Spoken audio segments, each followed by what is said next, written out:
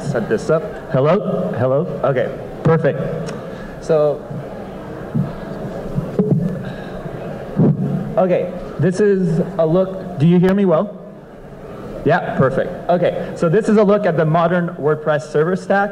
As Chris introduced me, I'm Carl Alexander. I've been organizing WordCamps in Montreal for almost half a decade now. And I also organize the meetups. I've been doing WordPress since 2009, and I've been developing or coding since I'm in basically second grade, so a long time. You can find me on TwigPress on Twitter. I also write on carlalexander.ca. I love writing, I love technical writing, and usually this is the result.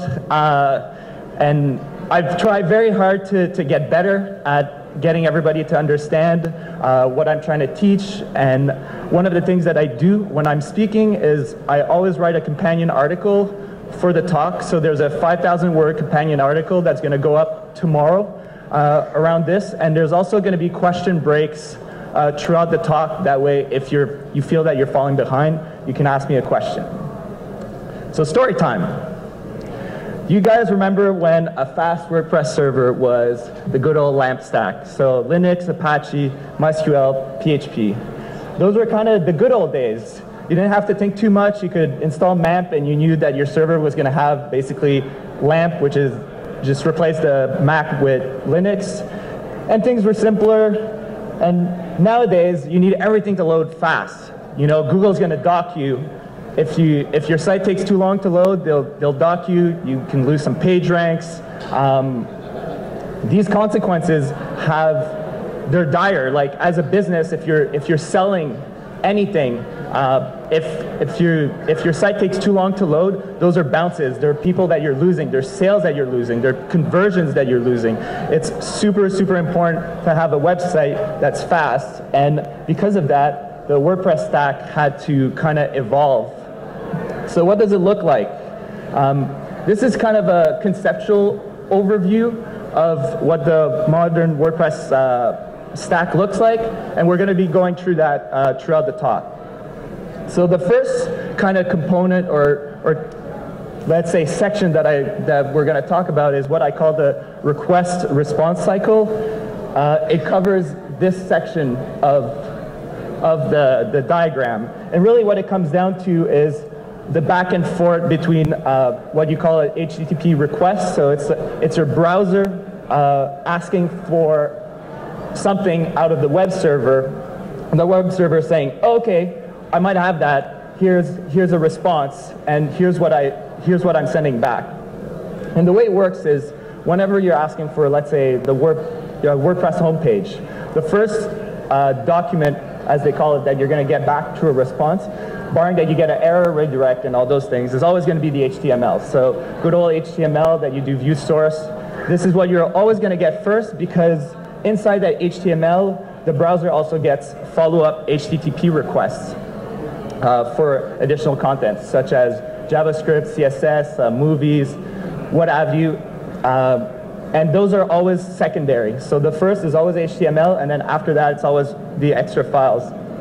And your browser is going to continue to cycle through this process of asking for documents for either CSS file, JavaScript, and getting those back. And it'll continue doing that until it can render the page for you. So the real trick is you want that to happen. The faster this happens, the faster your web page will appear to load, because that's when really the loading process is when your browser says, okay, I have enough information, I can show you the web page now. So the faster this happens, the better it is. So that's the first kind of optimization that we need to do. And the reason that we need to optimize that is because we can't just make a web server faster. A web server is really a dispatcher, so it receives the request, but really behind the scene it's doing a whole bunch of other things. And one of them is forward your request to other services like PHP, which runs WordPress. And really the trick to speeding up this no? Okay, perfect. Oh, this sounds actually a lot better. So really the trick at this point is really we want to receive as few requests from the browser as possible, and we really want to forward as few of them as possible also to PHP, because PHP is really the slow part of this whole stack. So what's involved in the first half of this stack? Well, we have the web server, which is right here. So we have our browser. Our browser sends a request to the web server. And nowadays, there's 3 really big players in the web server space, and they own like 90% of the market share. So you have Apache, which is the old guard, still used widely, very well documented. You also have IIS, which is the Microsoft web server, which I don't know who here has, you can also ignore that one, but who here has ever installed WordPress on IIS? Yeah, that's not, you don't give that gift to any friends that you like. It's not that fun. And then you have Nginx, which I'll call the new kid, but new kid's kind of relative because it's still over a decade old. But it's used by Automatic since 2008. It's used by all the top hosting companies, WP Engine, GoDaddy, you name it, they all use it. And it's also used by a lot of the IN agencies. So you'll hear 10up talk about it, you'll hear Web Dev Studios talk about it. It's built to handle a lot of traffic. So it was built by a Russian guy that I forget his name, but he worked for a really big site called Rambler, I believe, in Russia, and he needed a web server that could handle a lot of traffic. So that's why it's really popular.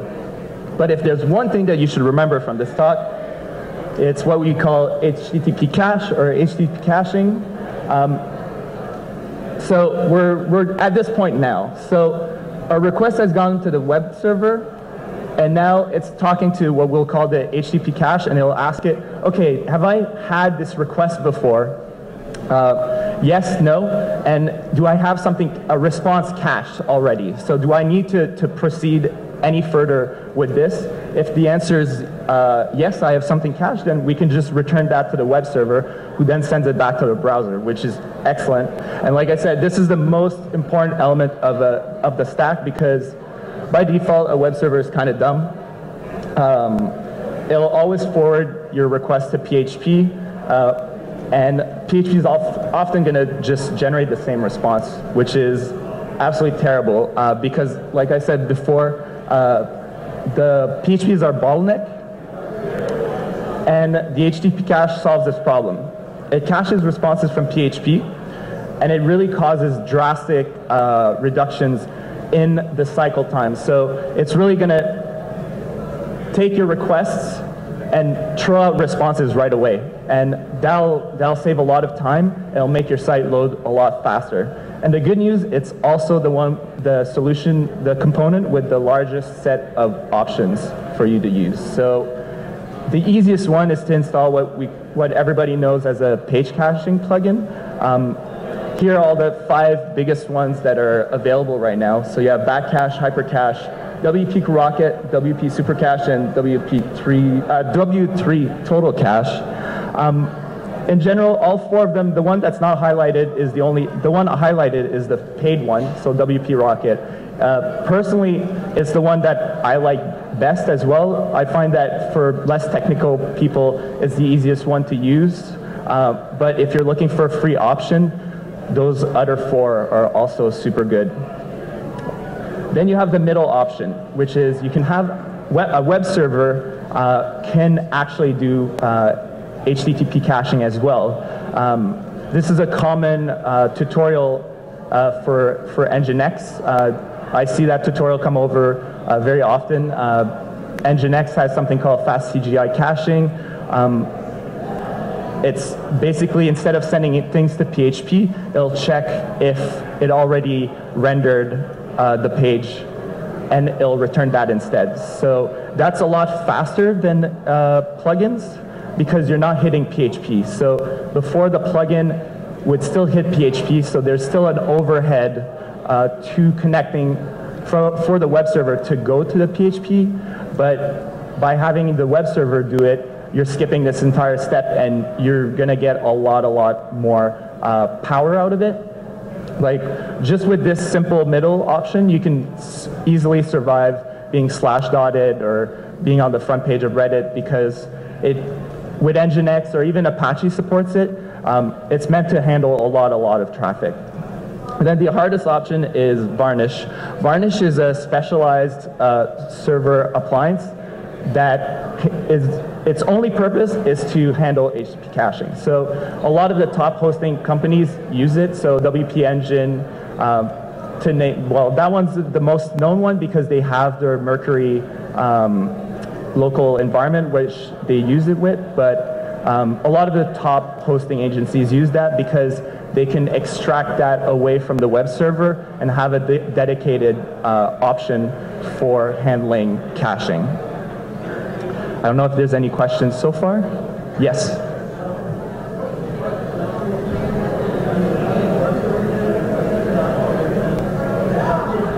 That is an excellent question, and it was cut out of this, but you'll find it in the article. I've actually discussed the architecture of all three options, where they fit in the entire stack, because you are correct, they don't fit in the same spot, if you will, because like I said, the plugin handles on the PHP side, meanwhile the web server is by itself handling it internally, and Varnish is a separate appliance that the web server has to connect to. So they look different, but just for length purposes, I had to cut that out.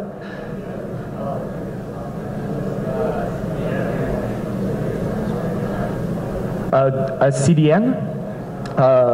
It depends on the CDN. The goal of a CDN per se is global distribution. So let's say that you have an image in you have a user in India who's trying to access an image. If it was hosted in New York, it would take them a lot of time to load that image. So the idea is they distribute the image throughout the world, so it's easier for them to get access to it.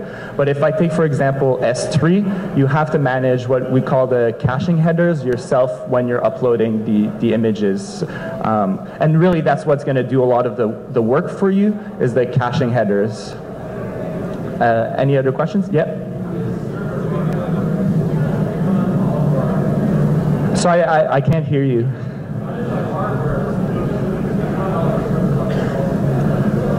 So the question is, how does the hardware fit in all this? It doesn't really change that much at this point. I mean, if you want to hone bare metal server appliances, you can, but I find that DigitalOcean and really offer like pretty much the same thing at this point, and it's really hard to see the difference. Another question?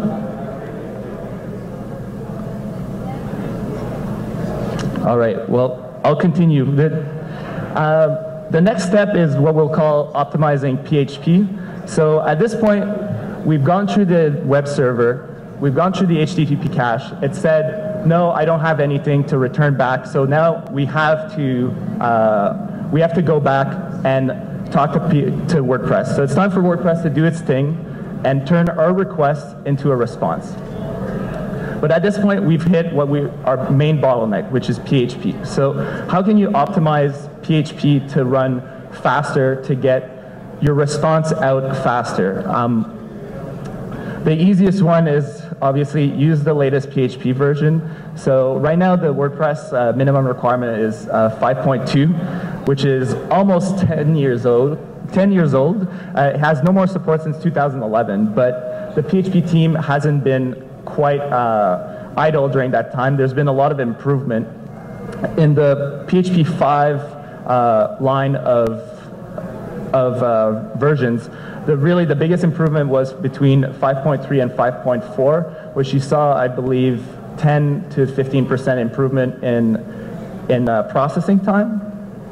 The other thing that you can use is what we call opcode caching. So the way PHP works is whenever you load WordPress, you're actually running a script, like a bash script. And PHP is just processing this script every time. And when it processes it, it's actually compiling it into what they call opcode, which is basically an in-between between machine code and just your PHP code. And it needs to do that every time, and it's very time-consuming. So the opcode caching caches this compiled code so that it doesn't need to compile it every time. Now, this isn't bundled with PHP in 5.2, 5.3, or 5.4, but since 5.5, it's come built in. So that's another improvement gain that you can get just by moving ahead in the PHP versions. And then the last one that I'm going to talk about is what I'm labeling next generation PHP, which is just 2 new PHP compilers. So you have HHVM, which has been talked about quite a bit in the community, and the new PHP 7. So both these compilers have been rewritten from the ground up. So they're not the PHP compiler that you would use before with PHP 5. They're completely different. They use 2 different compiling architectures. So HHVM uses just-in-time compiling, and PHP 7 uses ahead-of-time compiling. Both these compilers offer drastic, incredible, they're almost magical performance gains. And the good news is that WordPress supports those 2 compilers at 100%. There's no problem with those. The bad news is that not all the plugins or themes do. And really, that's kind of the problem with a lot of these modern software server stacks, is that they always need a fallback to PHP 5 in case there's an error. But having used them quite a bit, it's getting pretty much stable at this point. So this is the next question period. I don't know if there's any other questions on this section. Yeah.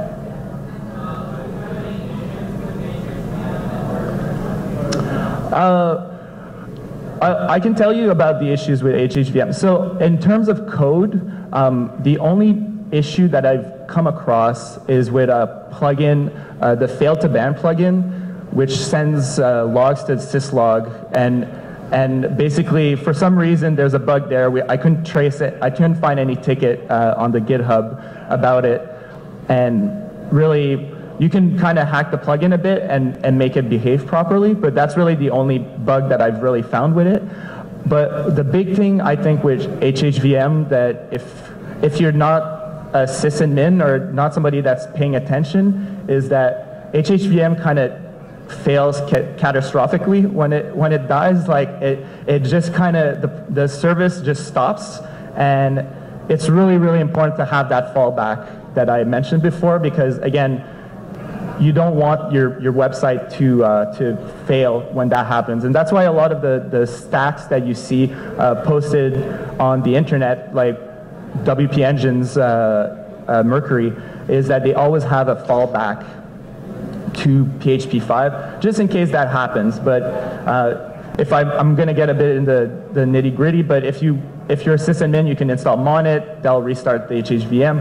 But really, once it's configured well, it's fine. It's just the memory. It's really memory that kind of screws up with HHVM. So if you're trying to run a web server on HHVM on not a lot of RAM, you have to be very careful, because if it runs out of memory, it'll just die and leave you hanging. So that's, yep.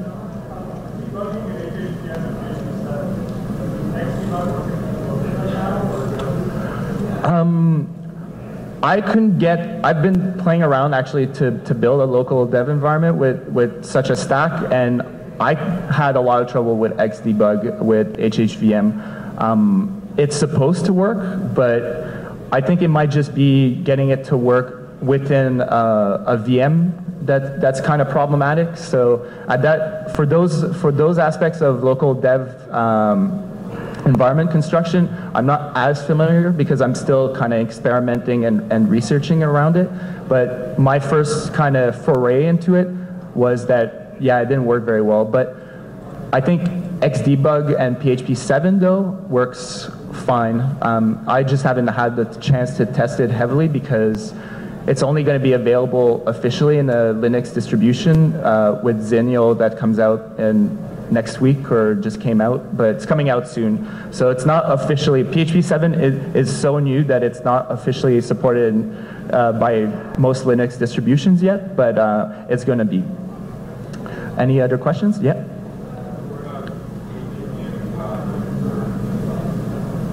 Sorry, HHVMN? Like which one? Oh, CentOS, I haven't tried it.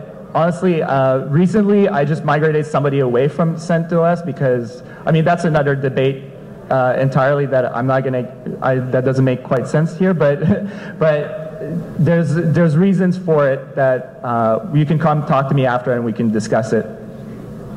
Any other questions? All right, so the last kind of third aspect of the stack is what I call the query results. So this is really the relationship between WordPress and the database. So what's going on between the two? Because by default, PHP files don't contain any data.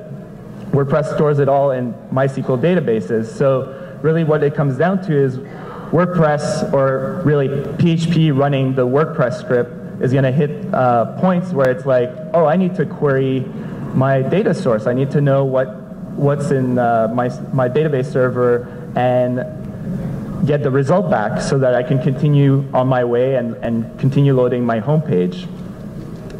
And this can happen a few dozen times to a few hundred times, but really if you're in the few hundred times category, you should probably talk to your developer or somebody else, because that's a lot of requests, and it's very time consuming.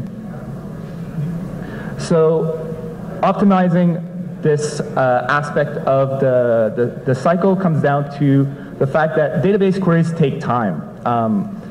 I don't know who here uses Query Monitor. Yeah, like usually if you can, with Query Monitor, you can see how long your queries take, and sometimes a query can take as long as a couple of seconds. So that's a couple of seconds that your browser is actually waiting on the other end to get a response back. And the worst part is that this is happening when, like I mentioned initially, the first response that we'll always get back is your HTML content. And what's going to generate the HTML content is PHP, which needs the database queries. So everything's going to be blocked. So the longer your queries take, the slower, it slows down PHP's execution time, which slows down how long it takes for the response to get back to your browser before it can even request everything else. So it has to wait for that to get the JavaScript files, to get your images, to get your CSS. And one of the problems that you have as somebody managing a server is you don't always have control on how many queries are going to be sent. So really, even if we need to make PHP wait as little possible, so really the goal here is to make PHP wait as little as possible. So even if we don't have access to the number of queries or reducing the number of queries that we're doing, like the goal should always be, we need to make this be as fast as possible. So what's involved in this stack, in this cycle? We have the database server. So we're going to skip all the way to the end. And back in the day, MySQL database meant MySQL server. Unfortunately, the Oracle decided to take over MySQL server, and a lot of people weren't happy with that, and the result is now we have multiple forked versions of MySQL. But really, there's no performance differences between the two. So really, if you're using MySQL, you're fine. If you're using MariaDB, you're fine. If you're using Percona, that's fine. Really, what it comes down to is what we call storage engines. So who here has ever heard of MyAxam and InnoDB? Yeah. So those are storage engines. So they control how the database is going to store data. And that has a much larger impact on on the speed of your database. By default, WordPress installs MyAzam, which is really, if you're running like me, you're running a small site, there's really not a lot of problems with MyAzam.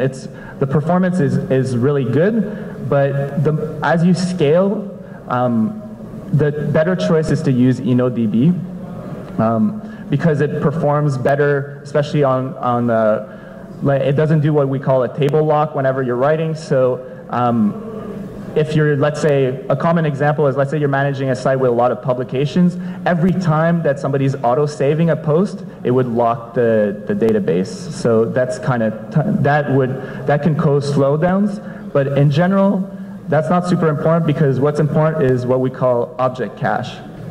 So who here is familiar with object cache? Okay, not too many people. The object cache is really a system that WordPress designed for storing fetched but also generated data. It's really like, let's say you're doing something that's heavy processing wise. Let's say you want to cache an external RSS feed that you've processed. You can use it as well. And WordPress uses this a lot, because what it does is that let's say you get an option from the database. Let's say you want to know what's my home URL, and maybe five plugins are going to ask what the home URL is. WordPress doesn't want to query its database each time to know what the home URL is. So instead, it caches this inside the object cache, and this causes less database queries. So instead of having 5 requests for home URL, you just have 1, and then it just keeps getting that information from the object cache.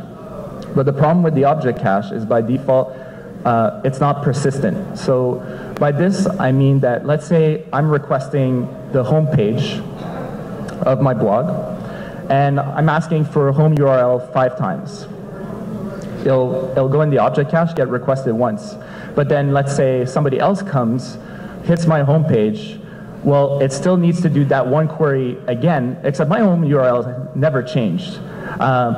Because that type of data can stay valid for a super long time. Like, your home URL technically will never change, unless you're really, the only time I can think of is if you're migrating, for example, HTTP, HTTPS, or something like that. So that's really when using a persistent object cache is really useful, because what it does is it connects the object cache to what we call a persistent data store, which is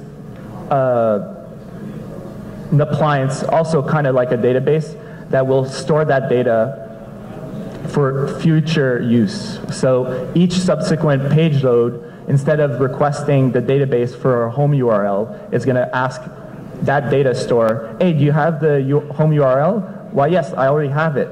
So, and then that will save also time by not querying the database, which is really, really heavy. And there are 2 popular data store options.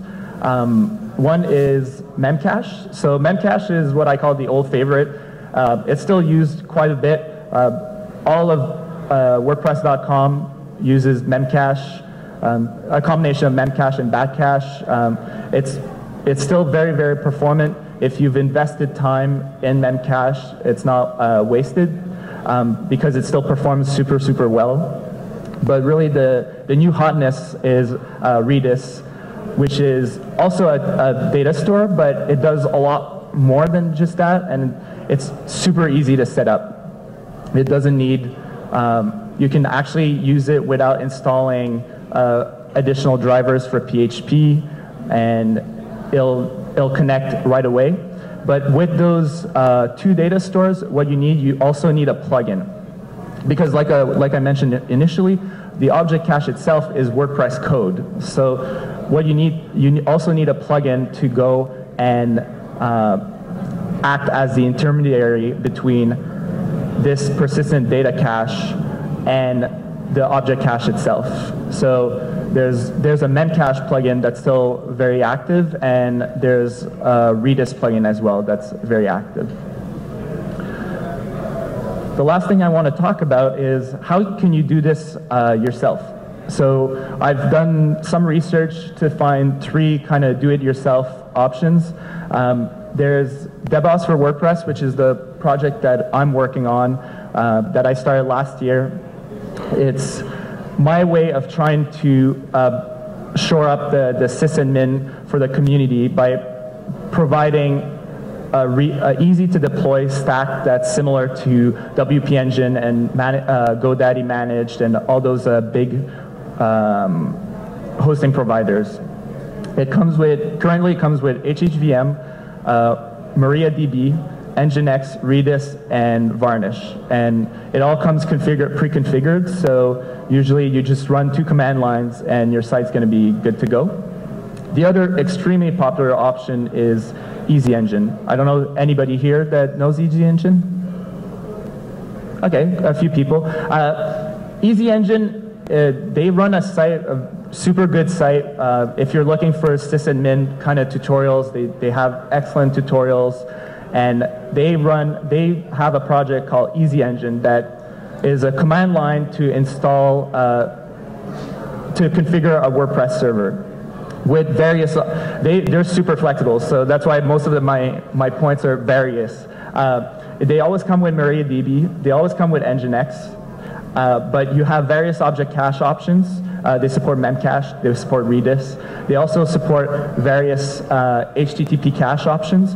So they support just having a plugin do it. They support having Nginx do it. They support having Nginx do it with Redis. And they also have various PHP options as well. So if you want to try HHVM, they support HHVM. They also support PHP 7, and I believe that their normal PHP is 5.6, but I can't remember offhand. And the last one is Trellis. Trellis is made by the Roots team. It comes with MariaDB, Memcache, Nginx. You can also have Nginx do the HTTP cache if you want, and PHP 7. The only caveat with Trellis is, who here knows about Bedrock? Yeah, so it's coupled with the Bedrock project. So Bedrock is the Roots team kind of project framework for building WordPress applications. We're using the 12-factor app philosophy, but their project is tied to having a Bedrock project. So you can't use Trellis without your project being using Bedrock. At least that's what if somebody from the Roots team is here and wants to correct me, then perfect, but I couldn't find anything on their discourse board. So that's it. Whoop. I don't know if there was any other questions on that section or on the presentation overall. Yes?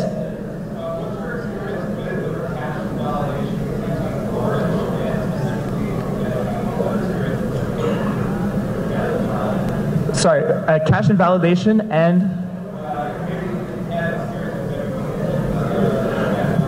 I'm not familiar with the WP Engine cache invalidation. As for cache invalidation with Varnish, what you want to use with Varnish is Bluehost has this plugin called Varnish Purge. So what it'll do is it'll communicate with Varnish whenever you update a post, and it'll send purge requests. So without getting too into it, but Varnish responds to a specific type of HTTP request that says, I don't want this to be cached anymore. And what the plugin will do is whenever you update a post, it will send that request for every archive page, every RSS feed, and the home page that this connects to. The only thing, having worked with it, the only thing I have to mention is, let's say you're doing this yourself with Varnish. The purge all, there's a purge all for purging the entire site at the top of the page, and that's really custom. So you have to go look at their Varnish configuration and see how they do it, because instead of a purge, it's what Varnish calls a ban, which is like a more global kind of, all these objects are now invalid. Yes?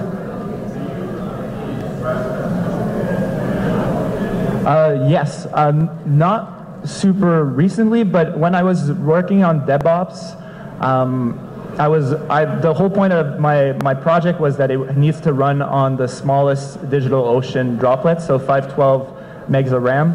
And using that, it could, if you're hitting Varnish, you can easily send it hundreds of requests a second on that small of a server, and it'll handle it well. Obviously, if you start hitting PHP itself, even with HHVM, your mileage is going to vary because if your cache is cold, like the op cache, if it's cold or not, will have a certain effect on it. But in general, it handles stress tests very, very well. Even out of the box, you can handle a lot of connections. Any other questions? Cool, sweet. So just a reminder, I'll post the article tomorrow.